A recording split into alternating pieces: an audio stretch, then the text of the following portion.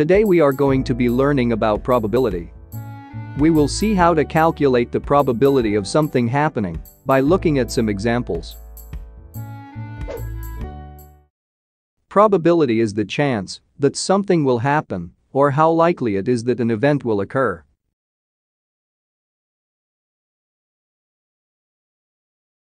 We can write the probability of an event as a number between 0 and 1.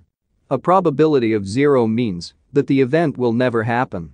A probability of 1 means that the event will always happen. A probability of 0.5 means that the event is equally likely to happen or not to happen. This probability is sometimes called a 50-50 chance event. Let's see an example with a probability of 0.5. Imagine there are two mystery boxes. Box 1 and Box 2. In one of the boxes there is a prize, and the other box is empty. And you are told to pick one box.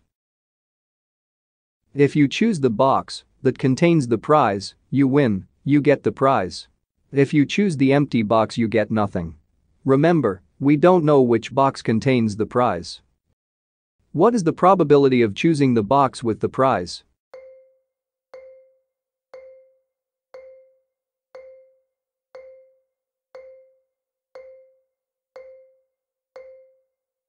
We can calculate the probability of choosing the box with the prize by doing the following fraction.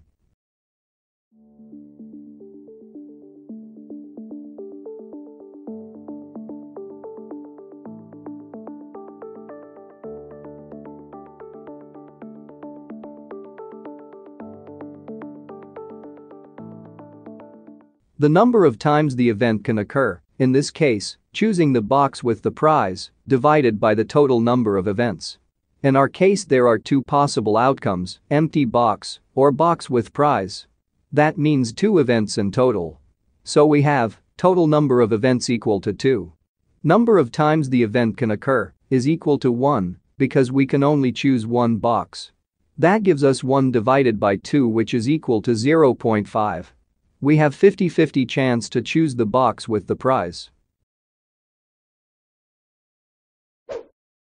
Suppose you want to know the probability of rolling a 6 when you roll a die. How do you calculate this probability? As we know, we can roll 6 possible outcomes when rolling a die. We can roll a 1. We can roll a 2. We can roll a 3. We can roll a 4.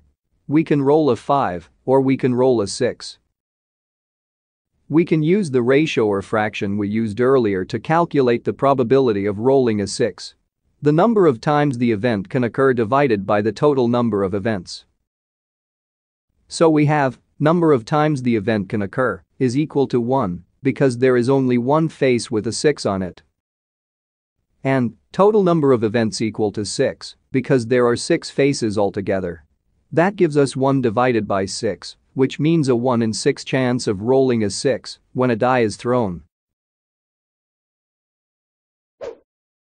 Similarly, we can calculate the probability of rolling a 1 when we roll a die.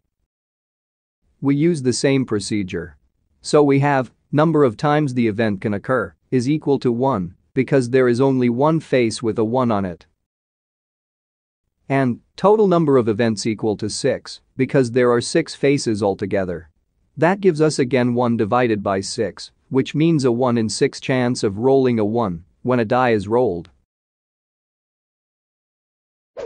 In the same way, we can calculate the probability of rolling any face on the die, giving us always the same result. Easy, right? Let's look at another example together.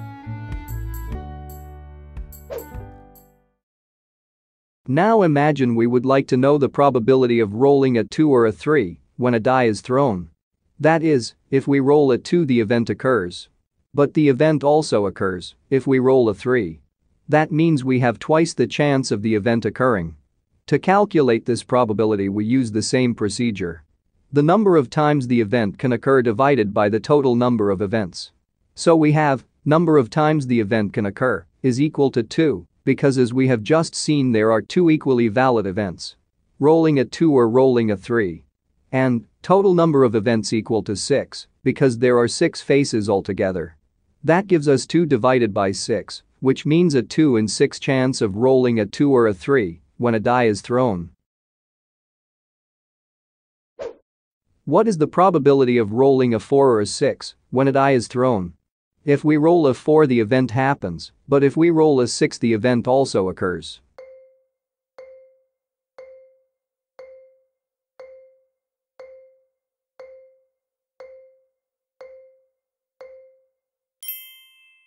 That's right.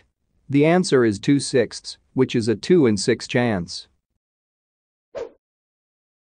Now imagine we would like to know the probability of rolling a 1 or a 2 or a 3 when a die is thrown.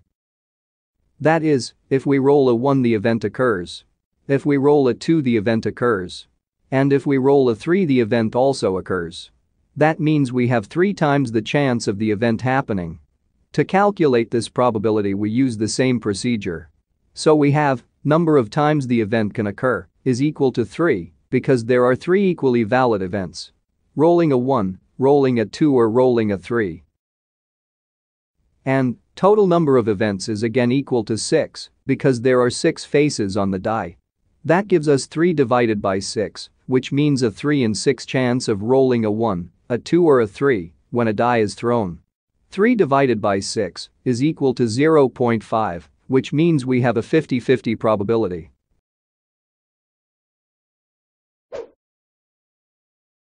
What is the probability of rolling a 4 when you roll a die?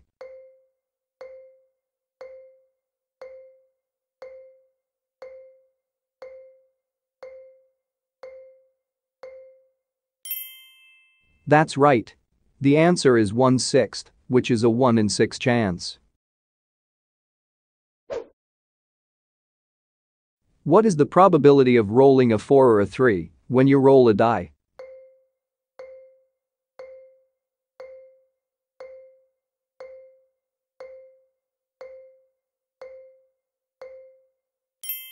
That's right.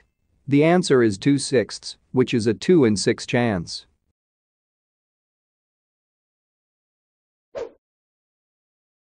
What is the probability of rolling a 3 or a 4 or a 5 when you roll a die?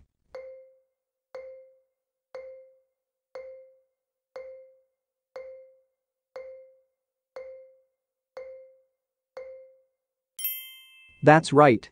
The answer is 3/6, which is a 3 in 6 chance.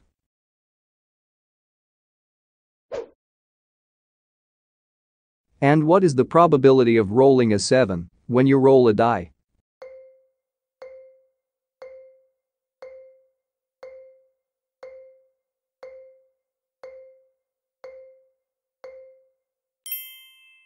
That's correct. The answer is 0, which means it will never happen because there is no face with a 7 on our die.